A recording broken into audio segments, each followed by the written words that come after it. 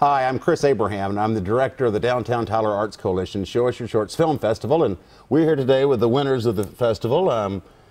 Justin Reese. And I'm Kenny Rigsby. And their film, Recommended Reading, won the grand prize at our festival this year. Nice. And we're so glad you're with us. And Thank you. Really wanted to take an opportunity to kind of talk to you all today about well, kind of the genesis of your project and how you came up with the idea and, you know, what you learned and how hard it was to learn some of those lessons. So, yeah.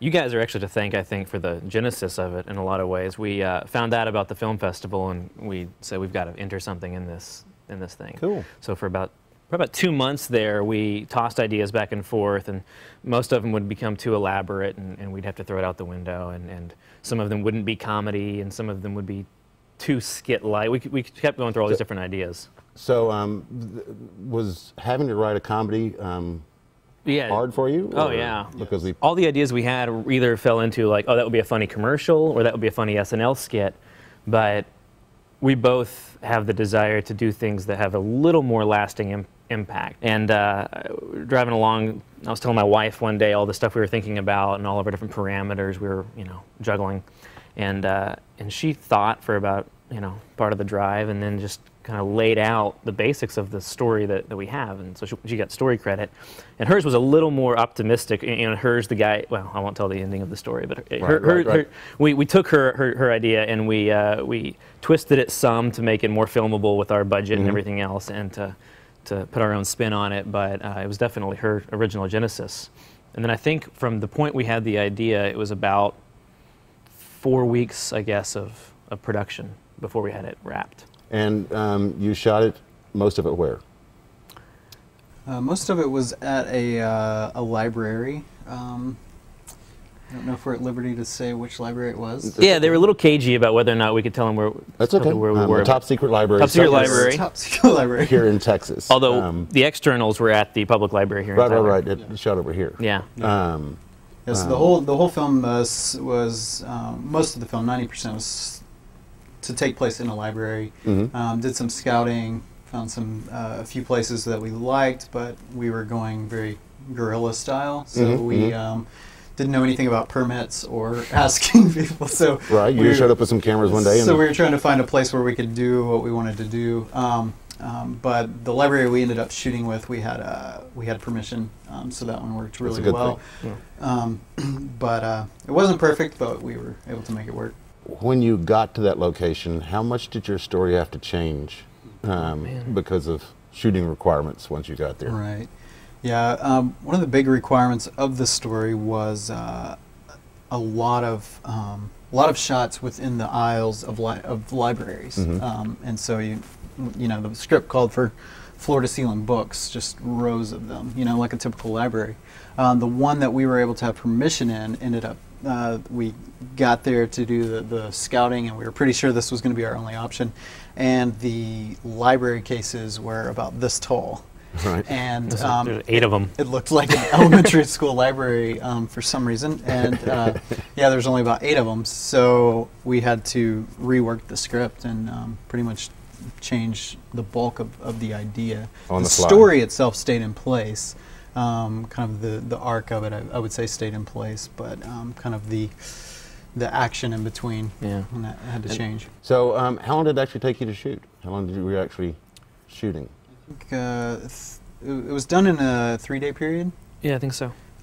But only, I think, a few hours each day. Although we did, yeah, so, and then I guess the externals were a few days later. So overall, there's about a 1.5-week span where we were shooting, but it was a total of about, I think, 4 days that we shot and about half a day each day. And a total collaborative effort between the two of you at all times, I guess, for what you're telling us. Yeah, we've been friends for about 7 years or so.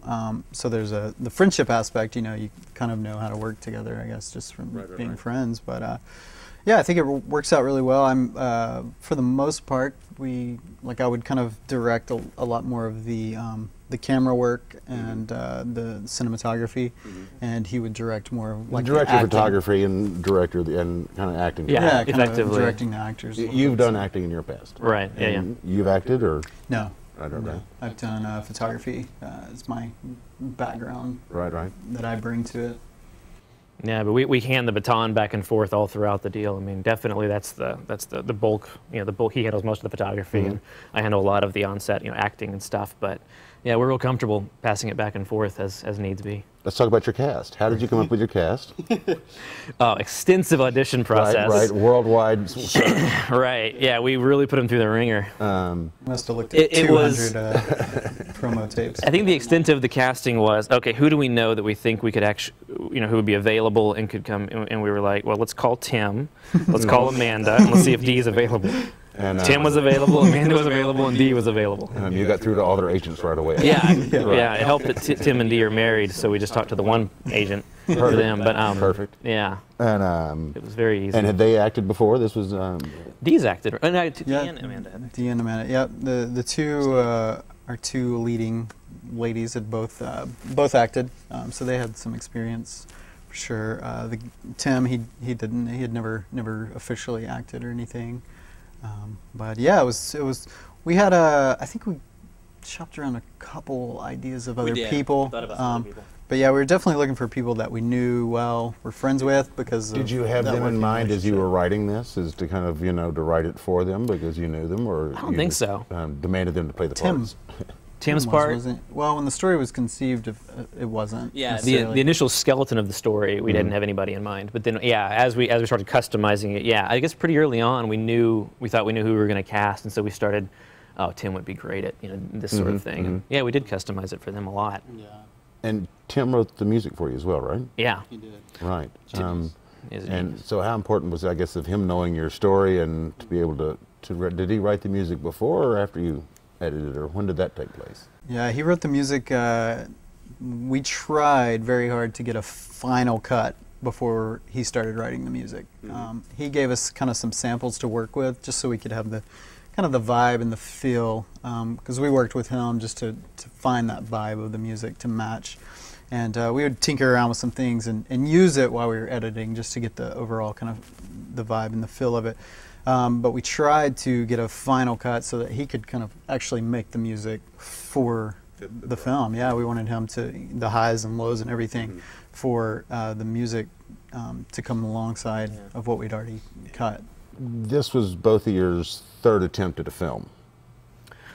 Had you something like that. Yeah. Had you ever done anything that you'd had music written before, or this was your first attempt at putting music to a...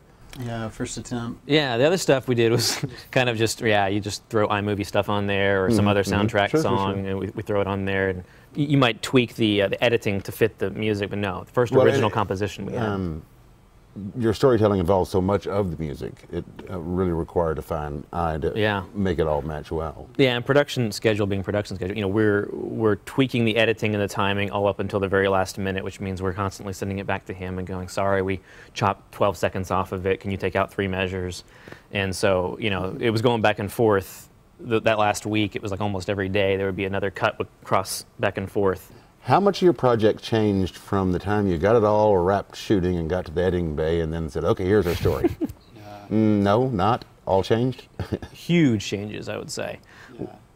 We ripped out a whole chunk of the story, a whole sort of layer to it in the editing room. It was already shot, Foleyed, everything, because we just realized it wasn't working. Just didn't work for you? It just didn't work in the story. And then, so yeah, one whole chunk came out, but then, you know, gags, you find out that you didn't shoot them right and they're not funny.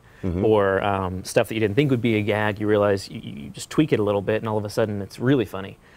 So I'd say that while the storyline didn't change any, whole aspects of the story that seemed really critical when we were scripting it and when we were shooting it, we got into the editing room and realized, you know what, not only did we not do that very well, but it's kind of like the Hemingway-esque, you know, don't tell everything, you know, just tell enough for them to bridge the gap themselves. And so we realized, yeah, we can actually yank this out and it still works, and it might even work better. Right. And you let your audience take a kind of a leap with you at that point, rather than painting it real broad form. Feeling like you have to actually spell out and you just kind of let it happen. Talk about some of the challenges you experienced making your film. Yeah, one of the things, you know, looking at locations, looking at places we wanted to shoot, we didn't know where to go for, say, permits or things like that. It's like, do we should we ask Is people, or is should it we just legal? Yeah. If we shoot here Should without we just asking? start Are we filming? gonna get or- arrested if we do that? Right. Exactly. So that was one of the challenges, just not knowing who should we talk to if this is what we want to do. Do we want to tell people we're doing this, or do we want to just kind of go and sneak in and do it and get out? Right. Right. Right. How fast until they notice that we're here and run us off? Right. So the big challenge with that, with the story we were shooting, was a library, which is, Right. You can't. It's not a park. You can't just kind Right. of show up and Right. no one notices you. But there's that, and then the other thing with there not being a real film scene here in Tyler yet. You go into places and you say, "Hey, I'm shooting a short film," or "We're shooting a film. Want to do this and that," and they're just kind of like, "Okay," there's kind of maybe a little bit of little skeptical or just not sure, and so I think that was kind of felt a bit of a challenge. Yeah, because I think that a lot of locations or a lot of business owners need the education also about what's the law. Okay, what does my insurance cover? Go to someplace like LA. Everybody, I'm sure, knows. Everybody's had a filmmaker approach them and say, "Can we shoot here?" And so not only do the filmmakers know what they're supposed to do beforehand, but Right, then the the public businesses, knows. the Right, landowners, whoever, they know what their responsibility or role is. And so here, there was just, we're so ignorant, we're so naive about it all. And not only did we not know, and the people we talked to not know, but we didn't know where to go to find out. And so one of our hopes and desires for Tyler to help filmmakers is that whether it's a centralized city, council or board or group, that some resource we can go to say, okay, well, we something like a location finder is awesome. We're kind of looking for an old warehouse. Is there someplace we can shoot? But even smaller than that, just saying, okay, we're wanting to shoot on some private property.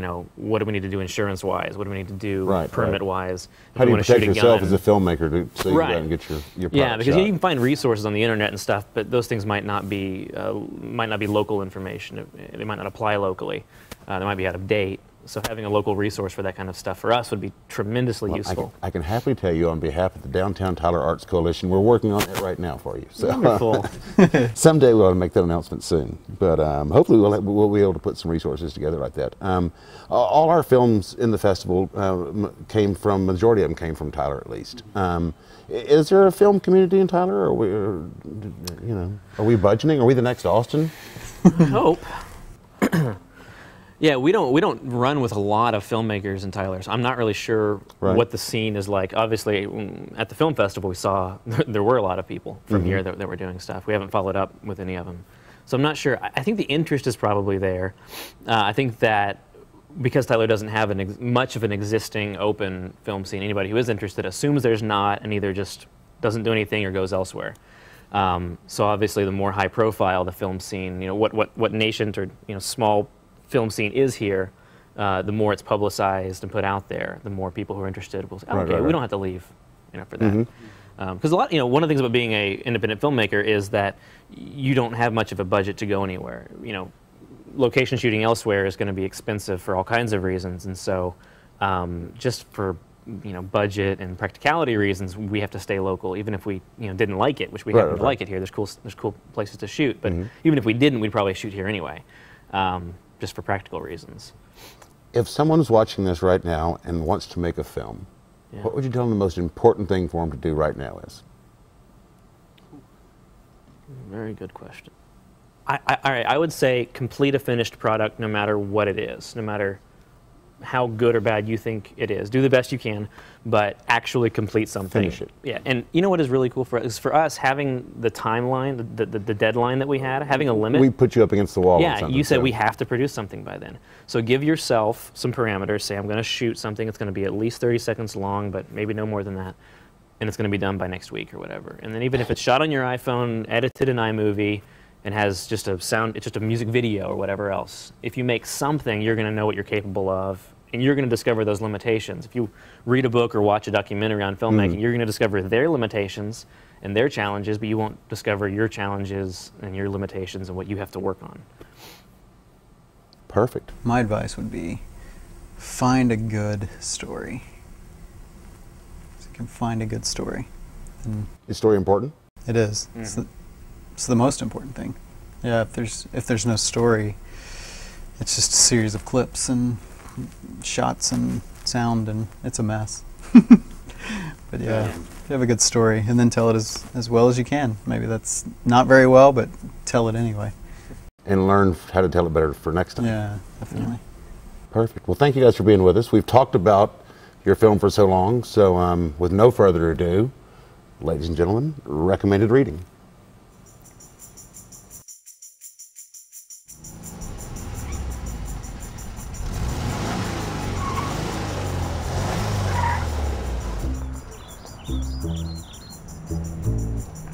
All right, you can do this. Is it weird? No, it's not weird. It's cute. It's romantic. She'll like it. I mean, she likes books. She's a librarian. I wonder what her middle name is. It's like Veronica or Susan. It's not creepy. Is this creepy? We're gonna get married and have little blonde babies. Julian. I named one of them Julian. Could name one Simon. Why am I talking about babies? I didn't even talk to her yet. Karen. Could name it that. How did I get myself into this? Oh. Okay. I can do this.